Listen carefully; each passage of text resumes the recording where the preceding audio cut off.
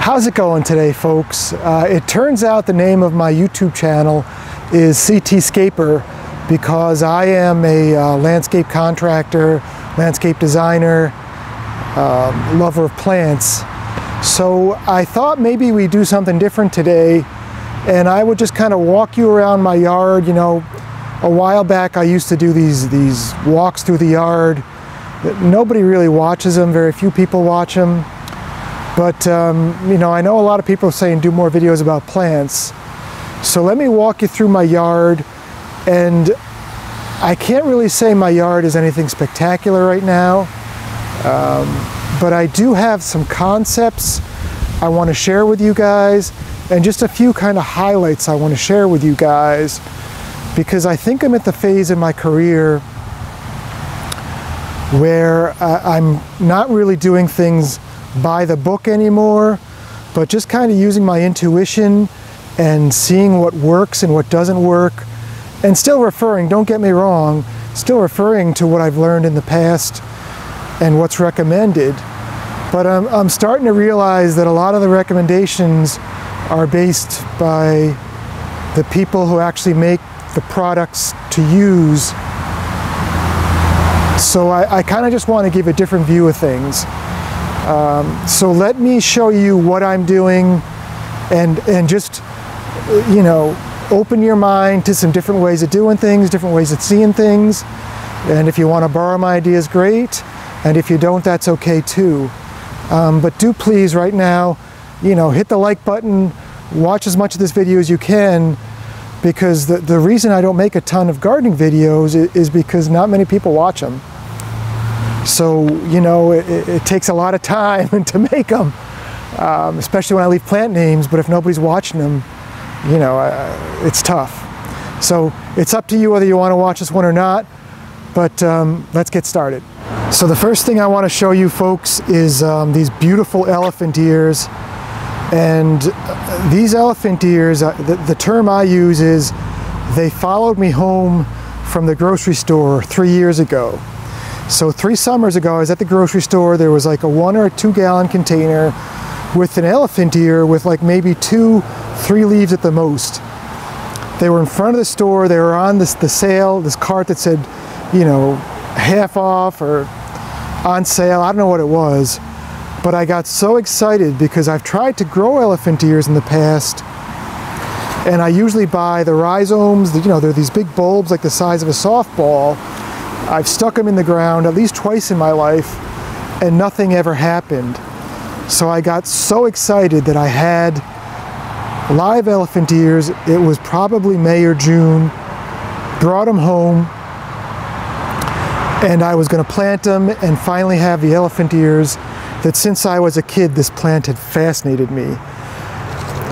So that summer, what I did is I went out and I bought these 3 clay pots, and those are probably 18 inches in diameter if I had to guess. So the plant, the stem you see in the center here, the tallest stem, that is the elephant ear that I initially planted. And then I put them all in my backyard. We have a fairly shady back patio. And what I also did is when I planted these, I knew they were big plants. So I hope you can appreciate how far below the edge of the pot I made them, because I knew I just wanted to dump water on these things. So this is their 3rd season. So what I did is put them in the backyard. I water these daily, you know, since then. In the summers, I'll bring them indoors in the winter. So I never take these out of the pots. I bring them in the house. I put some lights on them over the winter. They don't look very good by the end of the winter, but they look, you know, they're still green. So then they can bounce back quicker than if I dug out this big rhizome. And then as time's gone by, they just slowly, like you'll see over here, if they're happy, they will get these little offshoots. This actually broke off. I had a branch fall on this pot, which is why there's a different pot here. Broke the clay pot.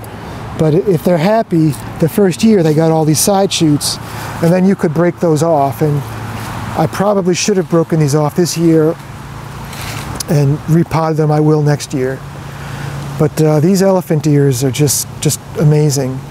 And I'll do a separate video talking about them some more. I have not used any weed killers, pesticides, synthetic fertilizers, except for some liquid fertilizer for those elephant ears and my potted plants. But I have gone completely organic. Not so much to say I'm using organic practices, I just don't use synthetic fertilizers, pesticides, fungicides, stuff like that. My son's in high school now. The day he was born, I just was like, no, I'm done. Totally done with that stuff. I don't want to be around it. I don't want my kids to be around it. So we're done. So my lawn, my theory on lawns has gone from trying to have, you know, a golf course to having a manicured lawn to having a thick lawn, but to not really be too worried about weeds. So what I do is I did overseed this spring, and in theory I should overseed every fall. In September you would overseed with a nice mix of seed that's going to thicken in bare spots. But for me, basically what I do is I mow my lawn really tall. So I mow the lawn, I have a commercial, one of those Z-Master mowers. I mow this lawn at 4 inches, and I've actually moved it up to 4 1/4, and we've had some really rainy weeks where I'll move it up to 4 1/2. So I'm removing as little of the grass blade as possible. I keep my lawnmower blade as sharp as I can, so I'll sharpen the blade once in the spring, usually once by the end of the spring, and maybe one more time late summer. If I'm just mowing my lawn, keep that mower blade sharp, because that way your lawn doesn't look brown, you know, if you have a dull blade. And then the other thing I do is I use the weed whacker to keep my edges nice and neat. So my lawn isn't really like if you walk on it and you look down at it, I mean, there's clover there, you know, there's plenty of dandelions. But because I mow it tall, it stays green through the summer. I don't use an irrigation system. If it browns out, that's fine. As soon as the rains come in the fall, it's going to come back. But it's nice enough, you know. I mean, you know, mowing 4 inches tall, if you walk across it in the morning, you're going to get wet shoes, you know. So use garden shoes, slip-on garden shoes, if you're walking across the yard to go to the bird feeders or do some weeding or whatever. Okay, and then this little garden is behind the house. Don't look at the house, it needs a lot of work. But this little garden, I mean, look at the size of this maple here. This is one of my favorite spots in the spring, because when we moved into this house, there was nothing but like 3 strands of grass and some moss. And while I'm not a huge fan of hosta, sometimes you just got to put what's going to grow. So I spread compost in this area. I made this stepping stone path, and then as time's gone by, I've been filling it in with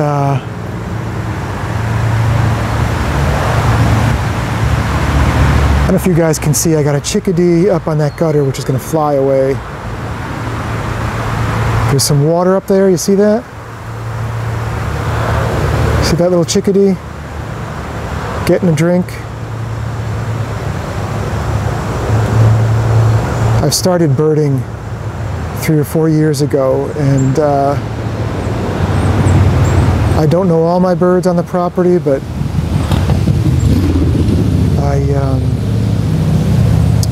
I really do enjoy the birds. So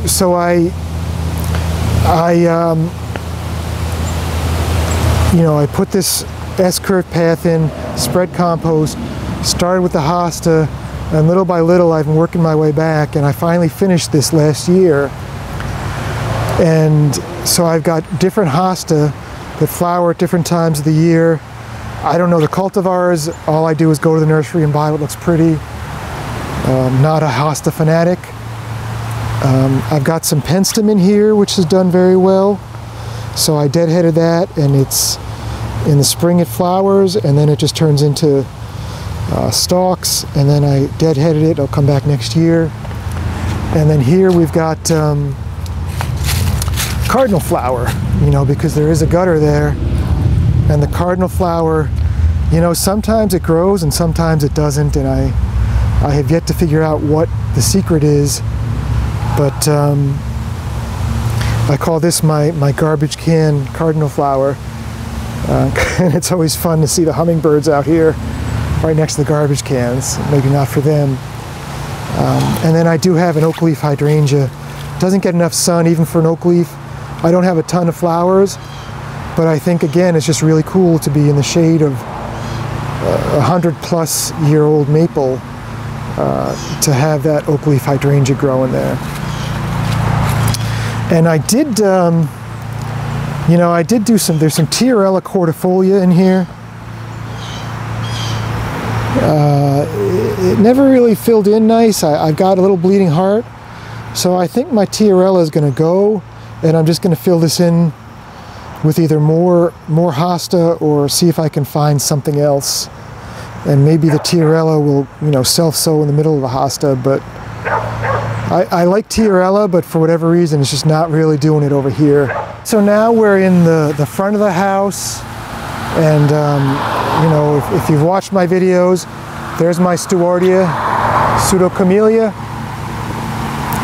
When I planted this tree, I really did think there was plenty of room between the tree and the house.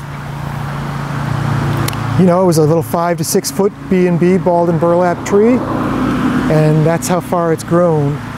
And if I was going to plant this tree now, I would probably plant it another 5 feet away from the house, easy. So one thing, you know, any of my gardeners or, you know, younger people going into the trade, never be afraid to increase the spacing between your plants, and never be afraid to plant things farther from the house. I assure you that even though it may look silly the first year or two, everything grows, you know, in landscaping. So don't be afraid. Look at how much, you know, this tree's come in. Don't be afraid to move it away. As time goes by, there's these 2 branches here I'll prune off. This is going to be fine. It may at some point make the sidewalk a little bumpy as the roots grow, but we'll work with it because I love this tree. And I also want to show you on this tree, you know, so I planted this when it was just a little nothing, and I made sure I took the time to make sure I had the flare. You see the flare, the root flare there? Took the time to dig the soil back and make sure the root flare was at the top of the tree. And look at how nice that's the way a tree is supposed to grow. The flare's right there, the roots are right along the top of the soil. You never want to see a tree growing straight into the soil, because that means it was planted too deep and it's not good for the tree. And it takes more time to plant a tree like this, but this tree is healthy and happy. For what it's worth. And then over here, so these are Vardar Valley Boxwood. There used to be 3 Vardar Valley Boxwood here. At one point in the winter, I was using a bigger machine, and I accidentally bumped one of them and killed it. So for years we've only had 2. This spring I went back out and bought another one, because we also made this bed bigger. If you look at some of my older videos, we added this light over here.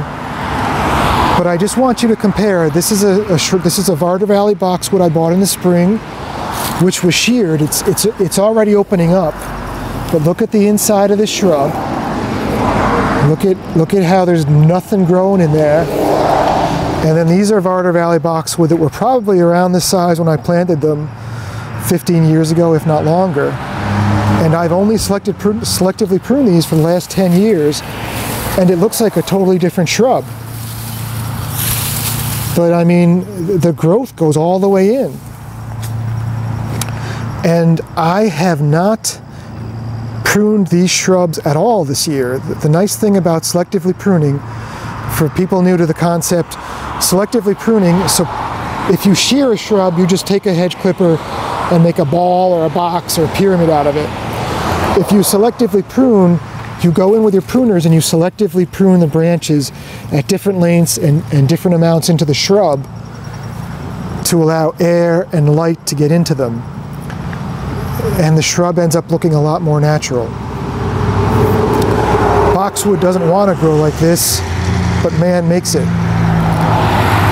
So I guess I just want to kind of show you the difference with selective pruning and shearing, and I probably won't even touch this for 2 to 3 years, or I may just thin it out a bit. This is kind of fun too, folks. So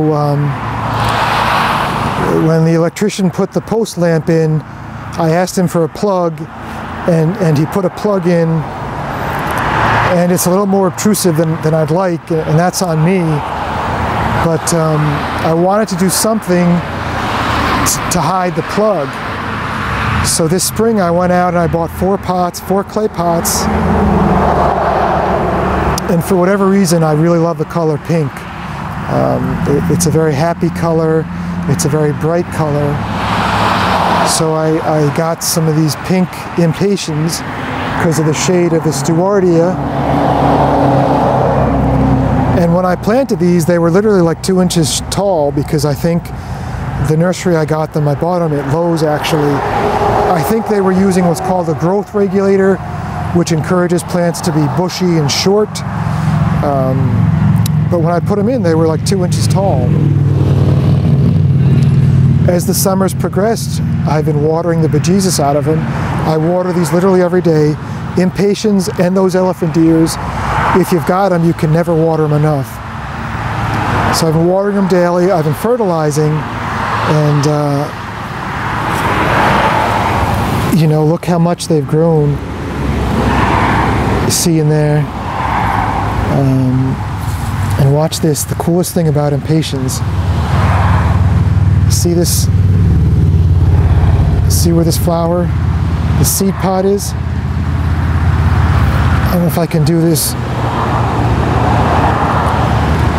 I love that. So these things have taken over. Now deer love impatiens, so if you're going to grow impatiens, I would not plant them where deer can get to them. I would recommend if you have a fenced-in patio or pool area or deck. But the deer have munched this one in half about a month ago, and they munched this one in half. You can see where they were munching it. And they did that about 2 weeks ago. And the impatiens, within a week, they just grow new buds and grow out of it. You can kind of see over here that where the deer didn't nibble, it would have been this tall, this long, but where the deer did nibble, it's this long. So honestly, with these impatiens, I could come in with a pair of scissors and just cut them all in half, and that would encourage them to be more bushy. And the other thing, and I know I showed you popping that seed pod, but it's been such a damp year here in New England that all these impatient seed pods have been falling on the ground, and those are nothing but impatient seedlings on the ground. I mean, every one of these plants you see down there are impatient seedlings. And it's just kind of, I guess the word would be funny. I bought these on sale and it was $7.50 a pot, when, you know, if I just overwintered them, I had more than enough here. You know, maybe I should just dig out some swaths of this ground, bring them in the house, and then I'll have some seedlings for next year. The seedlings may not be as deep pink, you know, they may be lighter, they may be darker. You know, they're not going to be the same, but who cares? You know, they're still going to be pretty. And this part of the garden, I have this meadow rue, which I think I have a picture. I took a picture of this a while back. But this meadow rue seedling, because I've been doing no mulch and I'm not perfect weeding, plants have gotten away from me and weeds have gotten away from me. But when you're weeding, if you keep your eyes open, sometimes you'll be surprised what you find. So this meadow rue started to grow over here because last spring I planted this little boxwood hedge, and I used some old soil I had in the backyard with compost from the garden, and this meadow rue grew. And I just love, I'm not saying leave every seedling you see in the garden. I'm not saying pull every seedling you see in the garden. But just when you see something, when you're weeding, I think the difference between like a sterile garden and a garden that's alive is a garden that's alive is going to have some of these random plants coming up and just adding interest, and if anything, it's adding a little bit of cohesion because I have a seedling here of a plant I have in the backyard. Whereas a sterile garden, which seems to be a lot of what, in my area of suburbia, most people seem to want 2 to 3 inches of mulch, and don't get me wrong, I've got plenty of videos talking about how 2 to 3 inches of mulch is ideal, but let's have 2 to 3 inches of mulch, let's have no weeds, let's have everything perfectly pruned into little balls or squares or pyramids. And I'm thinking, and again, maybe that's the difference between being artistic and just making it look nice, and I don't know how many people are going to appreciate the artistic version, but to have a few plants coming up here and there, to not have all your plants suffocating in mulch. I still am an advocate of nice clean edges, don't get me wrong there, but I think there's a better way, and I think the better way is actually using less inputs and giving better results. So just a quick aside, in this part of the garden, this here is Newport blue boxwood. I probably cut this back by about 3 feet this spring, 2 to 3 feet. So I hadn't pruned this one. With selective pruning, it's not like I go out every year and say, oh God, it's June, I gotta prune, When they need to be pruned, I prune them. And usually what I'll do is I won't just go and try and prune everything all at once. As I'm working in the garden, I would just come through and, just hit the really long ones. I might reach in once in a while and cut something back, just because I don't want to have all my cuts on the same plane. I want to keep some height variation. This is my dawn redwood. I planted this tree, again, it was 5 to 6 feet tall, and this is how quickly a dawn redwood grows. Metasequoia glyptostroboides. And I have a video on my channel where you'll see my children trying to climb this tree when my son was maybe 5 or 6 and my daughter was, 3 or 4. And my son can now go up this tree like nothing. And I climbed this tree myself, and I kind of thinned out the branches. You see this cut here? I think I did this spring. These trees heal ridiculously fast.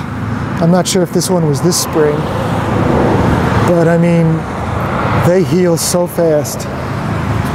And what I did is I went up and I tried to make it so you can still climb up through the branches, but as this tree gets older, some of the branches start to die. I only went up maybe 30 feet. It's getting a little nervous. But it's just such a different thing and such a beautiful thing. And this one, again, I worked very hard to make sure the flare was at the ground, but this tree is such a aggressive grower. I think it would have done that anyways. If you folks are in Connecticut, the Bartlett Arboretum in Stamford has some really old ones, if you want to see how huge these get. So it's late September, and I just want to talk about self-sowing again. So if you look up here, there's a gutter up there which quite often fills up and starts dripping. It comes down to here, but this gutter quite often gets filled up and starts dripping. So I've made it my practice to, if I find spare rocks or have extra bricks, I'll put them over here to break the water up so it doesn't splash up the dirt. But this columbine started growing here, and this is one of my favorite parts of the yard. And you know, this columbine is so happy it's actually flowering again in the fall. But all the growth, pretty much from where my finger is here down, that all happened this year because it's been such a wet year that things have been growing like gangbusters. And you see this is a piece of anthracite coal. You know, my house is 200 years old and somebody missed a piece of coal. I think that's pretty cool. This garden I literally haven't touched in like 2 months. So for anybody watching the video who's like, wow, I want my gardens to look like his, don't worry, I have the same gardens. You know, no matter how good you are or think you are, time is going to catch up with you if you don't. And maybe that's another point I should make. You know, you need to regularly maintain your gardens. And in the trade, I see a lot of people call me in the spring to do the weed and mulch, you know, the spring edge and mulch. And then maybe I can convince them to have me back one other time in the fall to, you know, do some deadheading of perennials, and maybe they'll let me come back and do some pruning in June. And you know, I understand not everybody can afford a gardener or has the time to do the work themselves, but I guess I just want to say that, you know, the more often you can get out in the gardens, the better. And the mistake I'll make quite often is I'll wait until a garden looks like this to get out and do something, when here's a garden that I actually did get to maybe a month ago, and I should, when they look like this, you know, get out and do something, because it's much easier to keep up with. We do leave coneflower. The yellow finches love to eat the seeds, so if you have purple coneflower, please leave the seeds, you know, leave the flower heads all winter. The goldfinches love them. But you know, if you can get out, I don't know if it's weekly, every other week, the more often the better, because it's so much easier to do the work, and it's much more enjoyable as well. It goes from, you know, walking through this mess like I would. This is baptisia. You know, at this time of year I would just cut it right back to the ground. And then this is some kind of rudbeckia, which I should know, but I don't. But it's already flowered once, and then the secondary flowers are coming. So if you are out early, you could, before this rudbeckia bloomed, you could cut the whole shrub in half and delay the blooming later. Or after it bloomed, you could deadhead it, and then you might get some more flowers. Or you can do what I did and just never get out and do nothing. And you know, it's still kind of cool how you've got your first flowers and then your secondary flowers coming. Earlier in my career, I just come through and cut everything back and leave a big clump of foliage there. But this is kind of nice to look at. You know, our kitchen windows to the left, it's kind of nice to look at. So, you know, maybe you just let it go. And the more often you're out doing the maintenance, you can say, you know what, this week I'm just going to let this go. Or maybe you do just deadhead, you know, the older flowers. They kind of look nice to me, you know. Maybe it worked out better, because sometimes when I forget to get out and do the work, I learn things like this. Funny story, I planted cannas in this garden about 3 years ago. Haven't grown them since, and this year I noticed this guy coming up. So this little patch back here is, we're gonna call this my trial garden. I don't know what to call it. I mean, it's my home for wayward shrubs, so any evergreens I have, I'll put back here, and I just kind of create a backdrop in the garden. And then what I've been doing, I have a video where I talk about, you know, just mulching your leaves into the lawn. We've got 2 ginormous maple trees here, maple trees here. There's too many leaves. There probably would be 8 to 12 inches of leaves if you just let them fall in this part of the yard. So what I've started doing is I'll mow them a few times, and then I'll start to work pointing my mower this way, and once they're basically made into, you know, leaf compost, I'll just blow them this way, and usually I'll have to take a leaf blower and blow them over as well. But I did that just to kind of see how it worked out. And I mean, the daffodils in the spring, I had all these mounds of daffodils coming up here. So you just go out with a rake and you rake the leaves off of them, and they grew perfectly fine. And I guess not everybody's got as many trees as I have, and I'm kind of jealous of you, but at the same token I have great shade all summer, so you know, I like that too. But you know, every spring I go out and buy mulch and spread it at my customers' houses, but meanwhile we've got all these trees here with all these leaves dropping, and we take the nutrients of the leaves and blow them in the woods, or have somebody come suck them up and take them away. Then we pay some guy to bring chemicals to make the grass grow greener because it needs nutrients, and then we pay somebody to kill the insects in our lawn, which kills the beneficial insects as well. And I just feel like maybe we need to kind of recognize the situation for what it is, and you know, work more on getting back to working with nature rather than working against her. And I know there's groups, I did take there's a group called NOFA, the Northeast Organic Farmers Association. They teach a lot about this stuff, much more detail than I do. But I think right now I'm just trying to recognize that maybe I've just been going with the program all these years, and maybe I want to start writing my own program as opposed to just doing what everybody else is doing. And I just want to ask you if maybe you want to, even if you don't start doing something right away, just start questioning the way we're doing things and thinking about if maybe there's a better way. So that's going to do it for today. Oh, final thing, Actaea. Love this plant. Very poisonous. Don't eat the berries. Don't grow it if you have small children. We've got foxes, we've got rabbits, we've got possums, we've got raccoons, we've got squirrels, we've got chipmunks. They have the common sense not to eat this stuff. It's a native around here. But if you're a human, don't eat the stuff. If you have dogs. But I mean, how cool is that, right? Okay guys, so I have like no light. I had to find this one ray of light to do my closing in. But I hope I gave you guys some ideas, made you think outside the box. You're welcome to try to make me think outside the box. Throw some ideas up there of what you're doing to use less pesticides.